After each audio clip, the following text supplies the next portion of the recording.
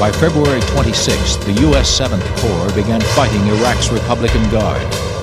At a map coordinate designated 73 Easting, a U.S. troop ran directly into a brigade of the elite Talwa Kana Division. In the middle of a sandstorm with no air support, 9 M1A1s faced a brigade arrayed in textbook defensive position.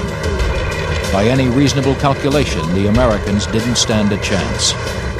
I decided to go to what's called a tanks lead formation, where the tanks move through the scouts and take the lead of the troop. We had been moving through what was a relatively flat and featureless desert, and what I didn't realize is that my tank was moving up a very slight rise in the terrain.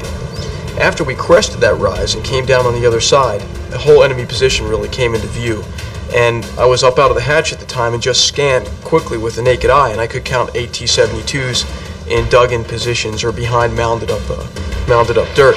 Simultaneously with that, my gunner, who was moving the turret back and forth to detect enemy vehicles, yelled, "Identified tanks." So I began to yell, "Fire, fire, Sabo! Fire, fire, Sabo!" with Sergeant Coe screaming, "On the way!" The gun erupted. Green and white are the call signs of my 2 tank platoons, who I, was hoping to see rather rapidly on either flank of my tank so that we could assault this position together. It took them just a few seconds to get up abreast of my tank, about 10 seconds actually. In that 10-second span, we were able to get off 2 additional rounds to the first round that we fired. And our loader was an exceptional loader and could load around about every 3 seconds. 6 to 9 seconds later, we had 2 other rounds out, and 3 enemy tanks were then in flames and burning. Well, the 2 tank platoons crested the ridge almost simultaneously, and immediately 8 other enemy armored vehicles were in flames. The Iraqis fought back to no avail. The 9 M1A1s and 12 Bradleys of Eagle Troop swept through the brigade, blasting away at all available targets. They destroyed 28 tanks, 16 personnel carriers, and 39 trucks in 23 minutes, with no American losses.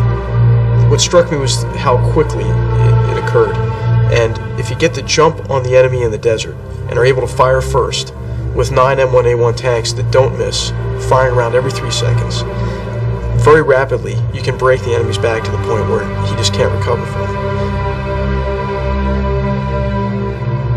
Once we started shooting, it didn't really set in.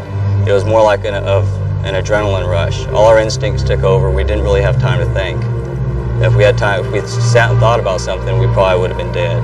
After the ceasefire campaign, we sat back and we sort of thought to ourselves, wow, we just killed X many of people. The way I consoled myself and my crew is it was either them or us. And once we thought of that in that perspective, it was easier to deal with.